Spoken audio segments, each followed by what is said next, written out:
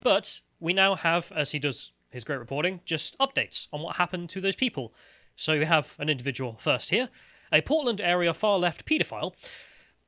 I feel like I've repeated myself somewhere. You could have just said Portland, man. Portland area, far-left, paedophile, I don't know. I don't want to smirch everyone in Portland, but the far-left guys, yep, definitely. I feel like this isn't as unusual as it should be over there. No, has been arrested in Vancouver, Washington for alleged child sex crimes and urinating in the milkshake mixture served to people in the Arby's where he worked.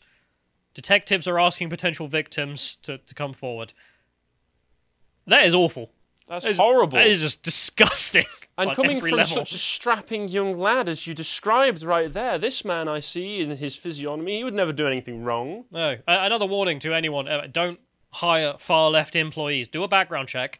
It's as simple as checking up on their social media accounts. And if there's some kind of communist with Black Lives Matter in the logo, they might piss in your milkshake mixture. So don't do it. They will reveal